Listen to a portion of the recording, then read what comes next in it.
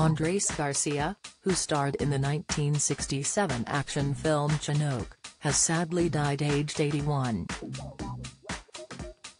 The Mexican-Dominican actor, who was best known for his telenovela roles, is survived by his widow Margarita Portillo.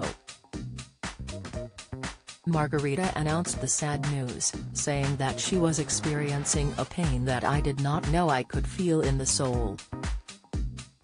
I want to inform the public that always followed and loved my husband, family and friends, as well as the media, that my husband, Andrés García, the love of my loves, is resting beside of our Lord Jesus, she wrote.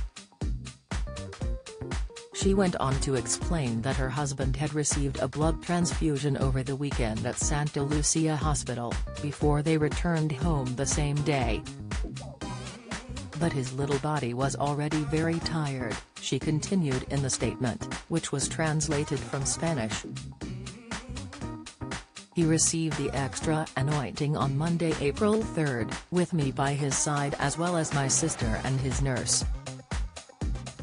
She described how the actor died a few minutes after 3 p.m., before confirming his death was peaceful. Don't miss Paul O'Grady's dying wish for funeral shared by friend Amanda Mealing. News, Louise Redknapp fans spot she forgot trousers in cheeky performance. News, Amanda Owens' ex-Clive not surprised over businessman romance. Insight, I stood by his side caring for him and loving him until his last breath. He left in peace and in a way that I thank God for, she added. According to Deadline, the star's cause of death was due to hepatic cirrhosis, which is severe scarring of the liver. The actor, who was born in the Dominican Republic before his family emigrated to Mexico, was discovered by movie producers in his early 20s. He played the titular character in 1967 movie Chinook, which was based on the comic strip series of the same name.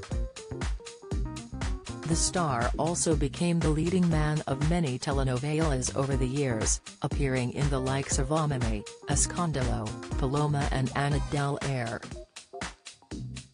He more recently appeared in mystery series Hey Alguien Ahí, which aired on Spanish TV in 2010.